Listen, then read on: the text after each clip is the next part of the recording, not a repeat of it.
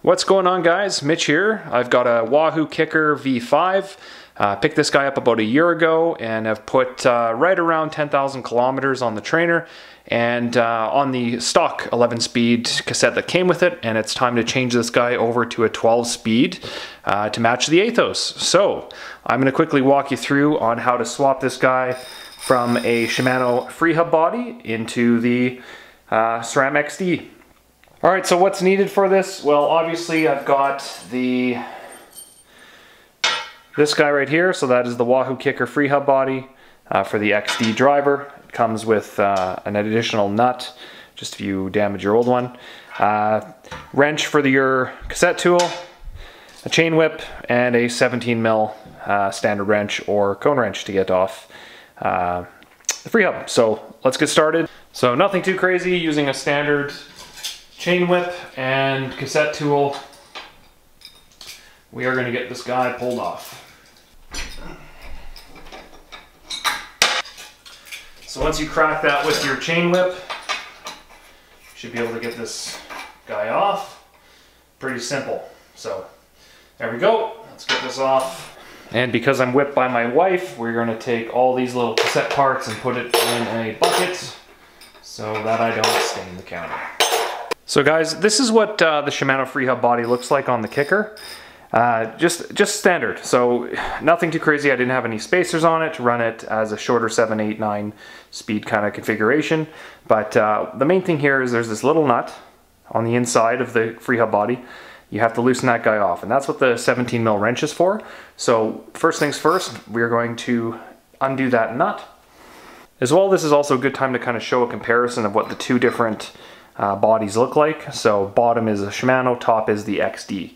So a little bit different configuration. Perhaps you bought one with one of these guys already installed or are looking to put that on, but that is what the two kind of look like.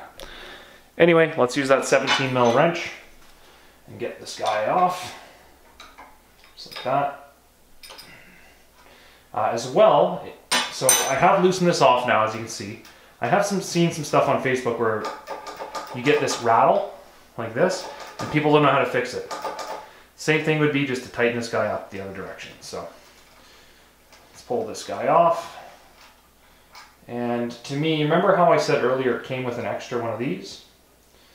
We'll see which one I'd want to use, but I probably will go to the new one. It is a little bit shorter, so there's probably a reason for that. So pull this guy off.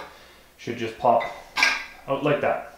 So once again, a quick comparison between the two. This is what they look like. Nothing too crazy. Obviously, we've got a standard on the left and the XD on the bottom, or on the right.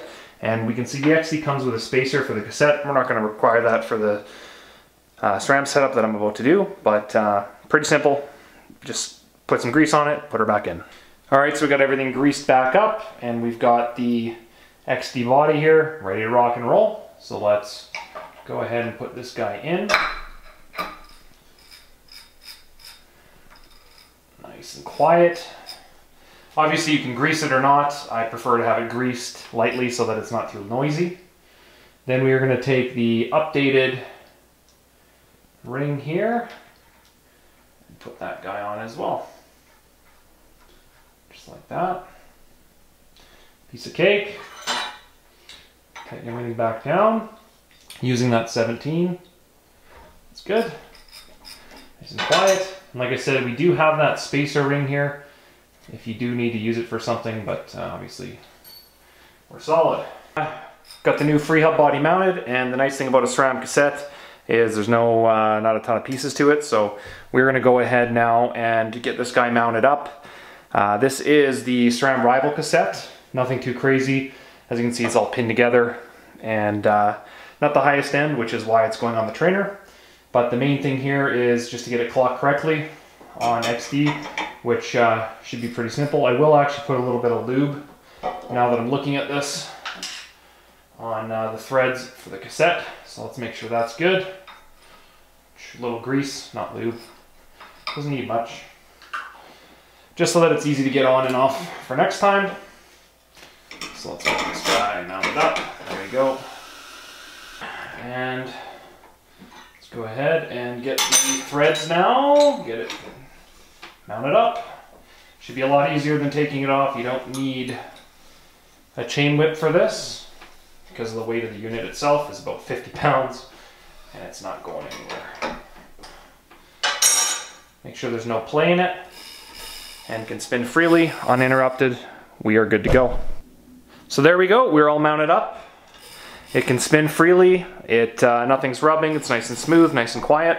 So we're good to go and get the Athos on the trainer. So there, that's how you do it. Go from 11 speed to 12 speed from a Shimano HG Freehub body to a Sram XD Freehub body. So any questions, leave them below. Otherwise, like, subscribe, share, all that good stuff.